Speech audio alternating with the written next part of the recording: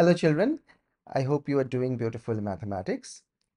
A few days ago, a student of mine asked me, can you tell me how to learn calculus? And that question immediately intrigued me. It took me to my childhood when I started learning calculus, and I used to ask my father, tell me in one line, in two lines, what is calculus? Because I was so intrigued. I was learning algebra, I was learning geometry and all those things I seemed to understand. But calculus seems like a very weird, different thing, a mysterious thing that only adults know. And he tried to explain a few things, but I could not understand that very well. So I understand that children are, intrigued by the subject. And in this video, I will share with you a few things that can really help you to learn, really understand calculus. So, uh, the first thing I would say that there are two parts of calculus. One is differential calculus, differential calculus, which involves extracting derivative of a function. I'll explain what that means in a second. But geometrically speaking, suppose you have an xy coordinate plane and you have a curve like this, whatever the equation of the curve is, and you choose a point on the curve, let's say a point P, then what differential calculus does is gives you the tangent slope. So this is the tangent line at the point P. It gives you a way to calculate the tangent line at that particular point P. In fact, at every point P on the curve, wherever it is possible to draw a tangent line. It gives you the slope of the tangent line, how fast the tangent line is rising or how fast is it falling. That's what differential calculus is. And there is another part of calculus which is called integral calculus, which again, if I draw the same picture, let's say I draw an XY plane, I draw a curve like this, then integral calculus gives me a way to calculate the area under the curve. So that's it. Differential calculus gives you a way to calculate slope of a tangent line. Integral calculus gives you a way to calculate the area under the curve. This is one way to think about it. And to be very honest, this is not how you should be thinking about calculus when you are starting with it. But if someone like me, who is like really naive, who is very rushed, that please tell me what it is, what it is. So you say that, okay, so differential calculus, you calculate the slope of the tangent line at every point. Integral calculus, you calculate the area under the curve.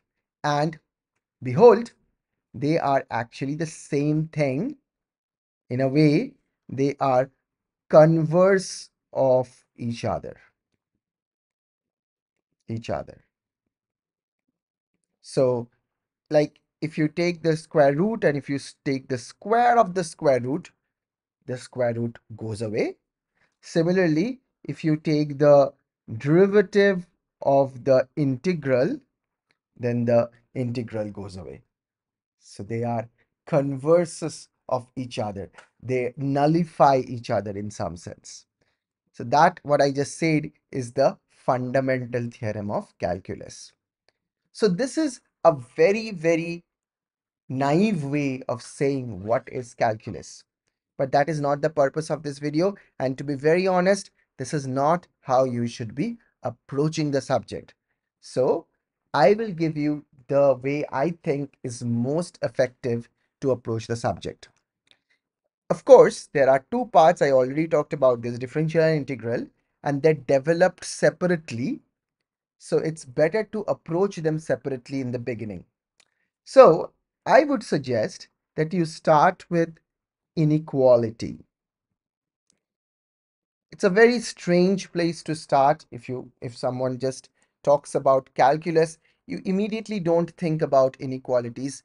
But trust you me, if you know how to handle inequalities really well, then you will understand some of the basic philosophical transformations that calculus brought into the world of mathematics.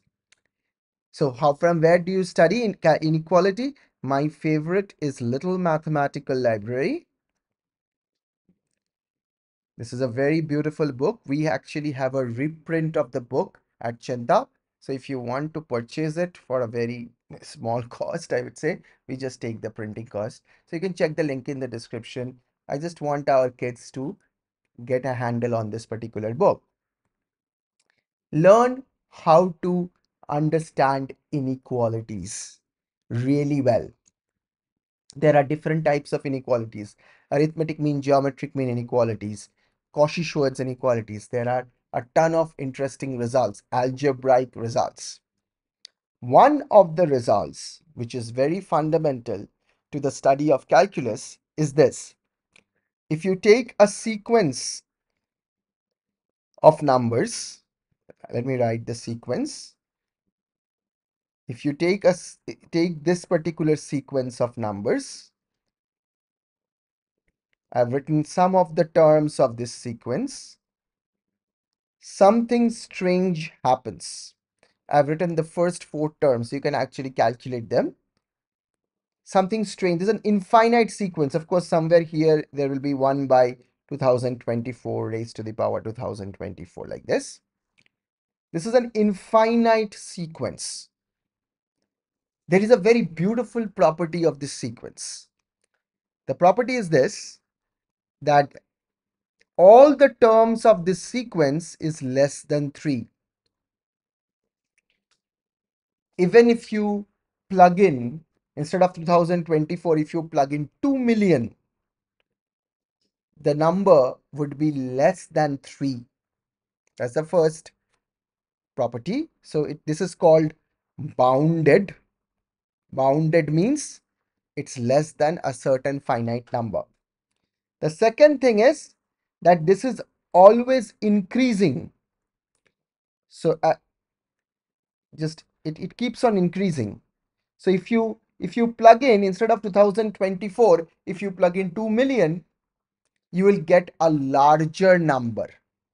So this is increasing. And this is where the revolution is. Something that keeps on increasing and yet that is bounded. It is increasing, but it is bounded. The Greek mathematicians, Euclid, Archimedes, they were greatest of all. But somehow they could not wrap their head around this sort of sequences. It seemed unreal to them. The Greeks were unable to figure out or really understand that a sequence of numbers can be increasing and yet bounded. It keeps on increasing, but it never goes. It always increases, but it never goes beyond a certain finite number. This is something strange. And this, to prove that this sequence is bounded, you have to use something called AMGM inequality. And that, my friend, you have to go and learn from this particular book. And it introduces you to such sequences which baffled the Greek mathematicians for centuries. And then Aryabhatta came in India. And then Madhavacharya came in around 12th century BC, AD, sorry, 12th century, in the Kerala School of Mathematics. And he literally, I think, was the first person who really understood what sort of things we are dealing with here. Infinite sequences, increasing, always increasing, but bounded. That is a story of a different video.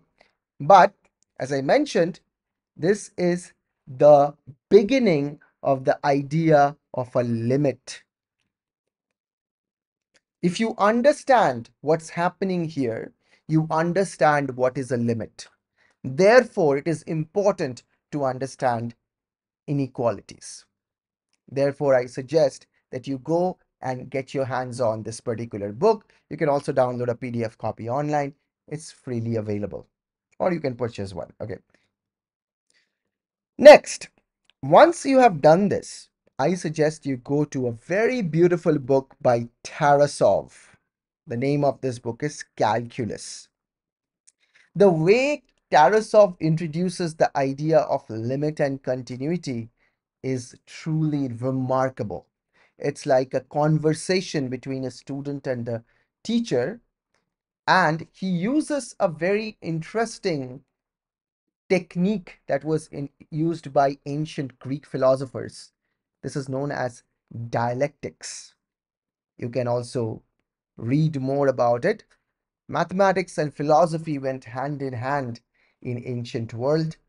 Tarasov is not that ancient, but he uses dialectics in his conversation between a student and a teacher, and out comes the definitions of limit, the understanding of limit, the understanding of continuity, all of that stuff. It's absolutely remarkable. So that is the second book I suggest you study, Calculus by Tarasov. Even if you do not understand any calculus, you can start with this book. The third book that I would suggest is Single Variable Calculus by I.A. Maron. Single Variable Calculus. It's a very beautiful problem-driven book. Never read, never read big articles on some mathematical idea. Solve a problem. That is always better. It's always more fun. It gets you inside the subject. And Maron in single variable calculus actually starts with a problem. There are a bunch of problems, and as you go through the problems, your understanding of the subject becomes even better. And finally, I would say there is a book called Art and Craft of Problem Solving by Paul Zietz. I think I'm writing the spelling incorrectly. Remember, I told you a few minutes ago that differential and integral calculus are like converses of each other. Paul Zietz's book, Art and Craft of Problem Solving, has a beautiful chapter which geometrically makes you understand why this is the case, why these are converses of each other.